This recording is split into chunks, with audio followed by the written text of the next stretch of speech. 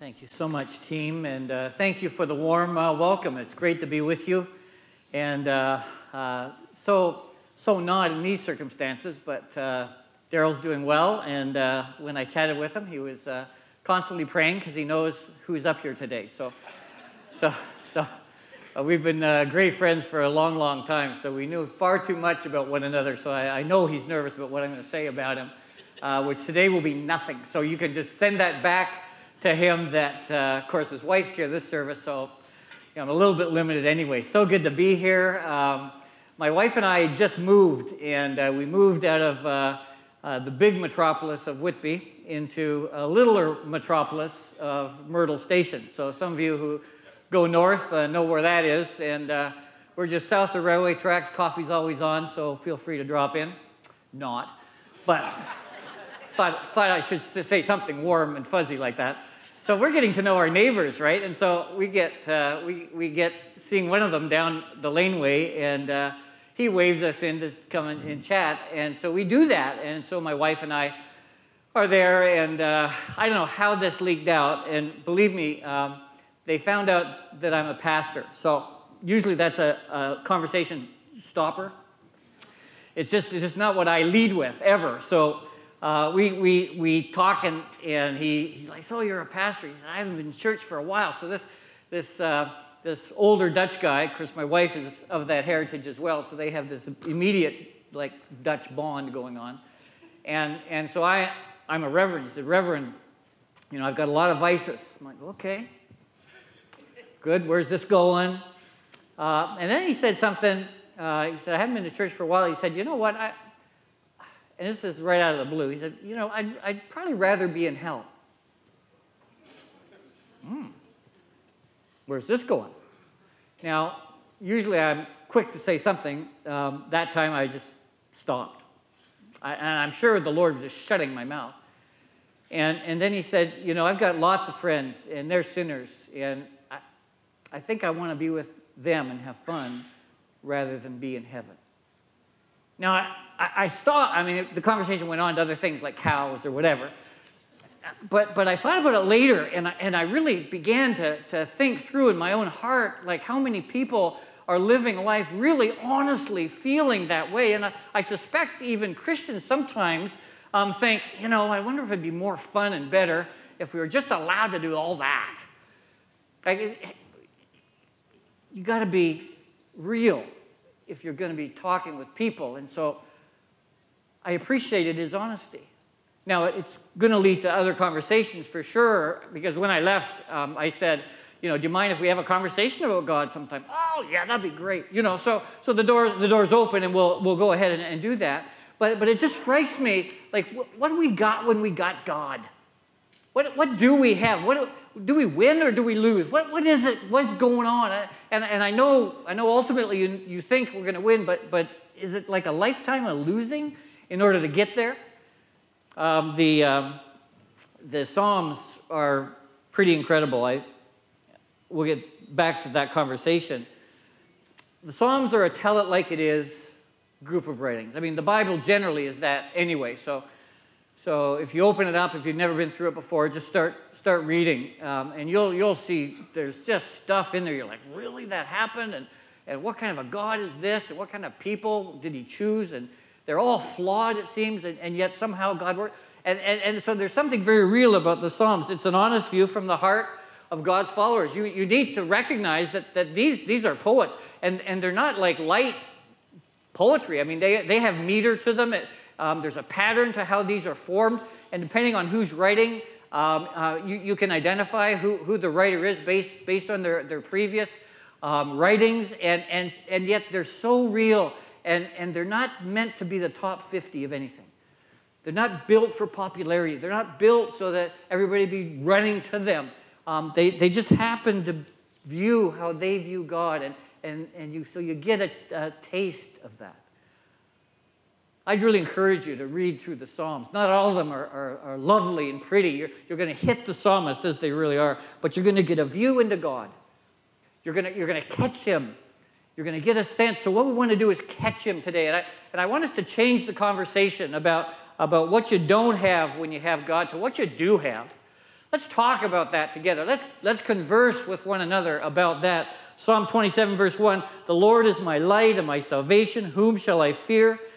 The Lord is the stronghold of my life. Whom shall I be afraid of? Wow. I mean, I just love that sentiment. Let's talk about three things. When you have God, and so the overall statement is this, you have a boatload of confidence. I mean, you just know stuff.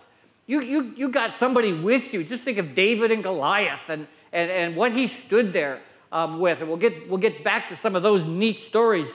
The psalmist says, light, salvation, and refuge. Now, when I say light to you, it sort of becomes a passive thing for us.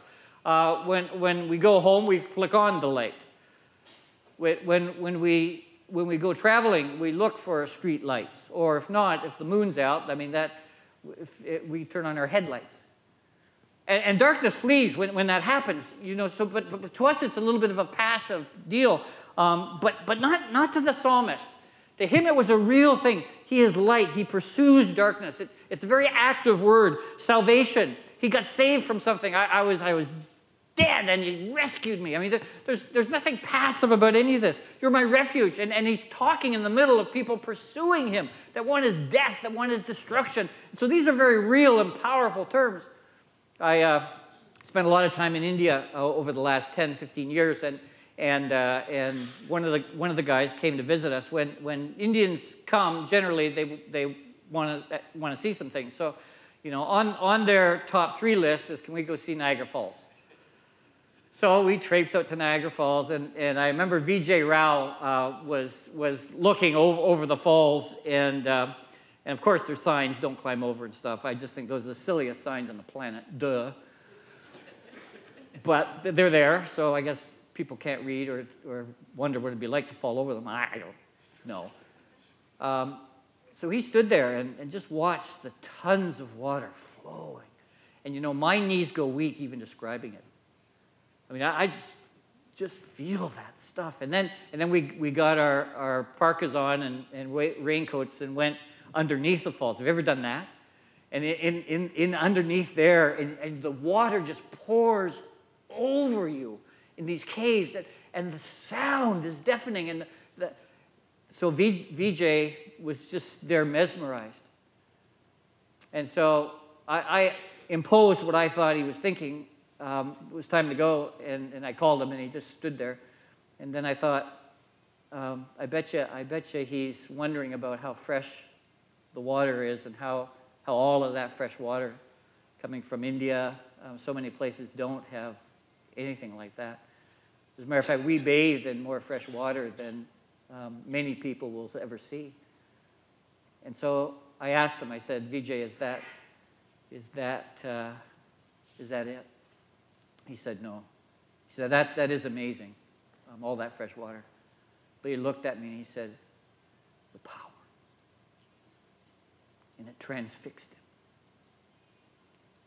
And so when the psalmist is saying light, refuge, salvation, the psalmist isn't talking about something passive. He's talking about an active, powerful force. What have you got when you've got God? Well, you've got a boatload of confidence.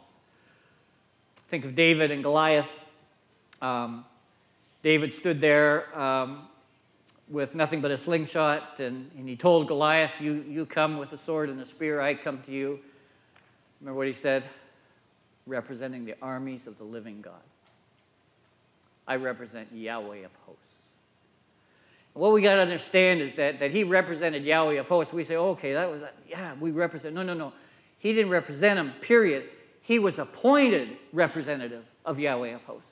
He had a job to do. Christians, you and I, not just represent it. We've been appointed to represent Yahweh of hosts. We represent his power and his strength, his refuge and his salvation. We represent that. We stand against the dark forces of this world. You do. From the youngest to the oldest, you do. It's just an amazing thing. I had a chapel, and so with the Toronto Marlies, they meet at the Rico Center, and so I head down and catch guys after practice and after games, and you know, every once in a while we'll have a chapel, they call them, really just small groups of guys who happen to have nothing else to do, so they show up. And so it's not a highlight of most of their days. And so this one time we had a few guys gathered around. We meet in the press room, which is way back in the belly of the Rico Center. So we're sitting around a table, and I usually bring a scripture thing with a back portion that they can fill in blanks. And can I say this lovingly? It's like spiritually talking to 5-year-olds. They come into the room, most of them, they know nothing. So this is what happened to be the story of David Goliath. So they're sitting around, and I get them to take turns reading it, and so we go through the story, and I said, so guys, who would you rather be? Who brought the most to the table? So the one guy, who was the Marley's top scorer last year, he said, well, to start off with, I was going to pick Goliath. He had everything. So I said, yeah, he did. Just look at all, he was a sword, spear, he was giant, yeah, I wanted that. So he says, is that who you'd want to be? He goes, turns out no. Turns out I'd rather be David. I go, why is that? Well, he had everything. And for the first time, probably acknowledged that power came from somewhere else. That God was something very unique, very different, that in spite of everything that other people might have, he had Yahweh. People, you know who you've got, right? You know who you've got, right? Like this is a game changer. This is a totally different passage of Scripture because you have God and you've got stuff. I have a friend in India, and we'll start this story. This will sort of linger through the rest of the message. But his name is Paul Doss, and Paul, bless his heart, had a heartbeat for kids and families. And he wanted to have a property where he could host and bring kids and families and share the gospel with them, give the kids a good time, give them a bit of an escape from their everyday. And he was praying about this. He finally saw a plot of land. Now, this plot of land was desert. There was nothing on it. I mean, literally, scrub was there. And nobody was sleeping or living on it. Now, you know in India, that's unusual. If there is a blank spot of property, there's somebody camping on it. It just is part of what is India. And so this place was vacant. And so he went to the magistrate. He said, what's up? He said, I'd like that property. The magistrate said, I cannot give you that property. Nothing grows on it. It's a desert. And by the way, it's filled with demons. Magistrate. So all of a sudden, this becomes something very different. Paul said, I want it. You can't have it. I want it. You can't have it. Paul said, tell you what, if I find water, you'll give it to me.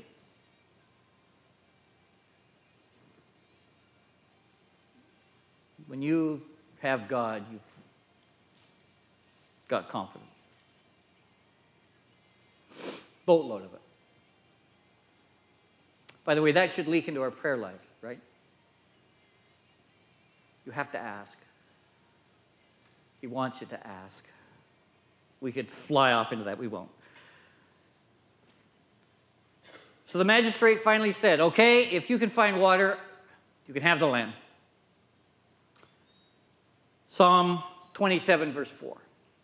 One thing I ask from the Lord, this only do I seek, that I may dwell in the house of the Lord all the days of my life, to gaze on the beauty of the Lord and to seek him in his temple. Well, that strikes me as a little bit unique just out of the gate. This one thing I ask, if you could ask God for one thing, what would that be? Let me help you. Mortgage gone would be nice. And once it's gone, maybe a nicer place. It was just a starter place. Now we move on. The kids are growing. And by the way, the car we're driving, Lord, it's one thing I asked. Okay, now we're at two things. And so when that car gets, upgraded, maybe a place north. Place out of here where I could just sort of escape for a little while. That seems righteous to me. And by the way, if it's the same prayer, it could be the very same prayer. Maybe a place south, too. Now, what's the issue? No, I know I'm just helping you out here, because one thing can lead to another, but there's one thing, and of all the things I thought of, and some of them were way more righteous than that, I'll give to the missionaries. There's one thing I ask, and here's what he asked for. To be in his presence and experience his wonder. Because when you have God, you have a shockingly new purpose. It's a transforming new purpose. It's not just the mundane, and I think back to my Dutch neighbor friend who was thinking about the stuff he'd missed. Stop it. We have an entirely different reason for walking this earth. We have a shockingly new purpose. And my purpose now is to be in his presence, to experience his wonder, enjoy God with everything that he's got. I want to see him. That's it. That's it. My friend Paul took his drilling equipment. Actually, he hired a drilling company to come to the barren land. And India, as happens, anything goes on, you draw a crowd. And so here, when a drilling company comes and starts to drill in this demon-possessed land, guess what? People came. People came from everywhere. And so they gathered and they chatted and found out what on earth was going on. And then they started laughing and debating and talking about this idiot throwing his money away on this. And so the crowds began. And as the crowds began, of course, there were little arguments and little flurries of issues. And so naturally, the police came. So now you've got a party. Now you've got people like talking and yelling, and Paul's in the middle of it, and they're mocking him, and they're laughing. And he didn't tell me all they were saying, but I can only imagine. So in the middle of all of this, the noise, the din, the foreman of the drilling company came and said, Paul, doesn't look good. Do you want us to continue? He was starting to feel Paul's humiliation. Paul gathered himself around those that were supporting him and created kind of a quiet place in the middle of all that. And he bowed his head and prayed. And he told me he didn't lay out a prayer, he hadn't prepared a prayer beforehand. Here's what he uttered to the Lord. Lord, you've brought me this far. You brought me too far to turn back now. Amen. I had planned it. I wouldn't even recommend you copy that prayer. That's not your magic formula prayer. But as soon as he's prayed that, he felt God's peace. And he looked up at the foreman and he said, keep drilling. And then he went back to taking the abuse and all of that kind of stuff. But here's his acknowledgement. The Lord had brought him that far. It wasn't him. The Lord had brought you to this point, so there's no going back. Whatever's ahead, there's no going back. Whether it hits water or doesn't hit water, Lord, you've brought me. We're here because you brought me. There you are. You're here now, today, because God, in his sovereignty, has brought you here. And you come too far. He's too real. He's too big. He's too powerful. When you have God, you have shockingly new purpose. And your purpose now, whatever circumstance you're in, is to represent Yahweh of hosts. Beautiful. Psalm 27. 13 and 14 says this, I remain confident of this, I will see the goodness of the Lord in the land of the living. Wait for the Lord, be strong and take heart, and wait for the Lord. Wow.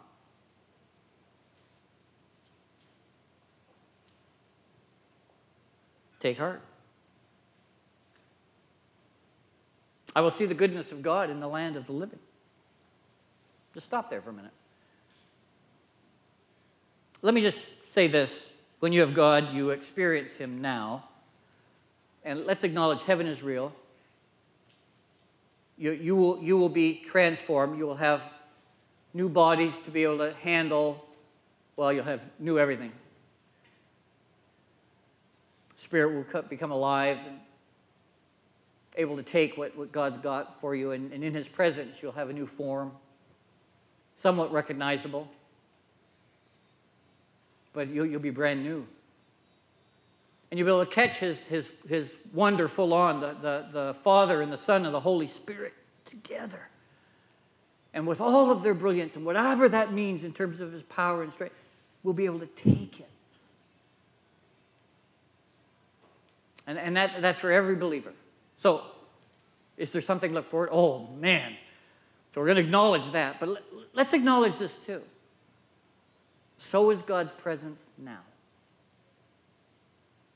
Let's acknowledge this. Please, let's talk about this. This presence is not just for then. This is for now. His power is for right now. You are built right now to accept Him, Jesus Christ, and His presence.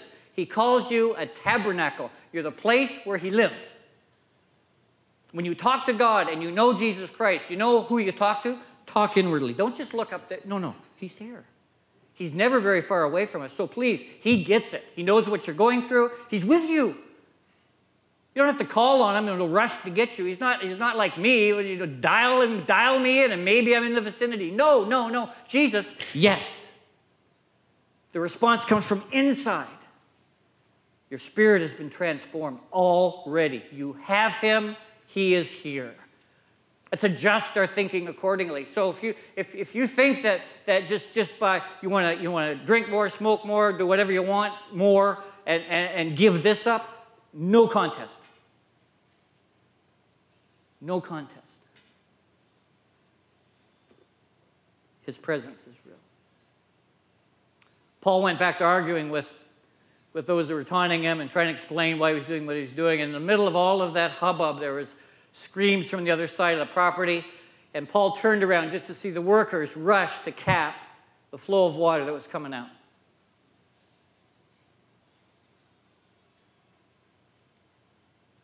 In an instant, life was different. Just like that, it went from death to life. Just like that, he had the property. Just like that, things began to grow. Just like that, God's name meant something different in that community. Just like that, lives were changed. Not because they made any formal decision, but because Yahweh made His presence known. Doesn't happen like that for everybody. But it will happen somehow, some way, for those who know Christ at just the right time. Heaven is real, but let's realize so is God's presence. Verse 10 and 11. Though my father and mother forsake me, the Lord will receive me. Teach me your way, O Lord. Lead me in a straight path because of my oppressors. Fourthly, when you have God, you have a home. When you have God, even if mother and father have forsaken you. Now, that can mean all sorts of things in this context, but some of us, that happened early in life. And maybe not physically, but you just felt rejection from people that loved you the most. Maybe it happened later in life. Someone you've thrown your life towards has turned around and thrown it back at you. Maybe that's it. Maybe it's totally different. Maybe your expectations in life haven't been met and you find yourself alone. Can I say this? In North America, the term loneliness is very rich. We are a very lonely people. I forget all the stats, but it's overwhelming how many of us feel and sense loneliness.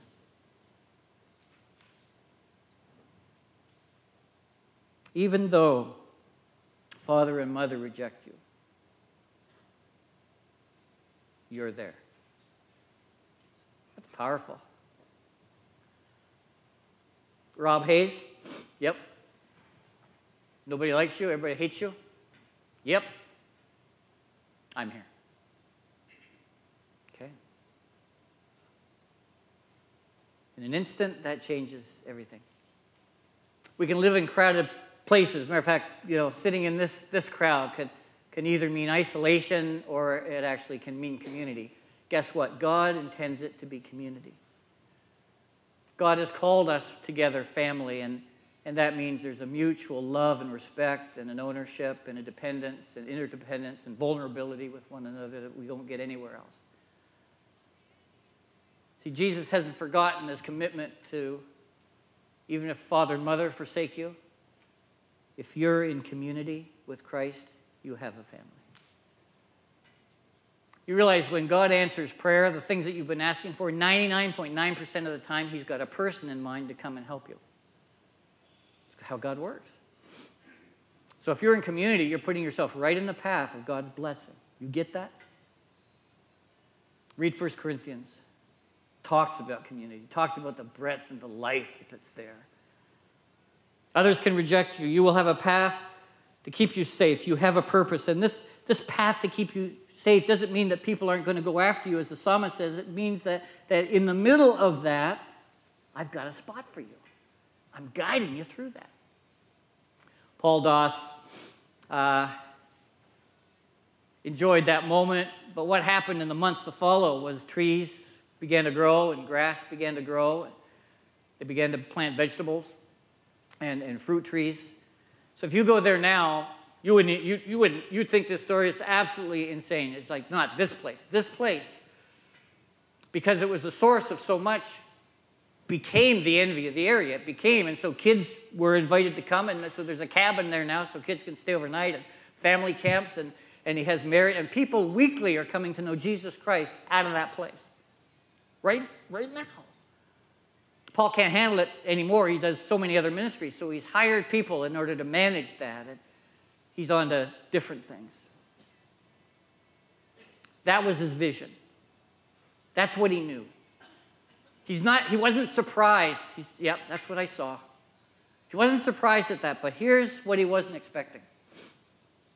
The government decided to put a brand new airport, and they put it just up the road from him and paved that old road to something that was to carry hundreds of thousands of cars. And so they put a simple sign up as to what they were doing.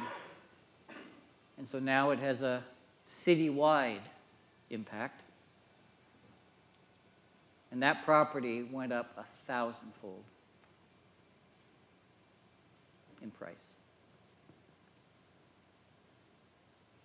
He wouldn't have had a clue. God did. He gets it. He gets you. He understands the path and the things that are besetting you and all those challenges, the voices, and your circumstance. Maybe you're not alone. He's got you on a path. In the middle of that, he is going to and is already showing his strength, guaranteed. You will make it. You have a purpose. In the middle of your stuff, you have something to walk. I suggest that today we change our conversation a little bit. Our goal is to change the conversation from I'd rather be in hell to, really? Here's my experience. Something you ought to know. And here's the deal. People are consumed with what's going to go wrong. Donald Trump, Hillary. Great. Justin Trudeau. Great. But don't make any mistake. God is in the middle of all of that stuff. So let's change the conversation. You are the representative of the living God. And if you have him, you've got it. Let's pray. Father, our joy today is to gather in your presence, to recognize your power and your strength. And as we prepare our hearts for communion, as we gather around the Lord's table and celebrate your death and burial, but the power of the resurrection evident in everything that we know and see. That's what we're celebrating in just a moment. And we thank you. And we pray that your face would shine upon us and keep us. And may your peace guard our hearts and minds in Christ Jesus. It's in his powerful name we pray.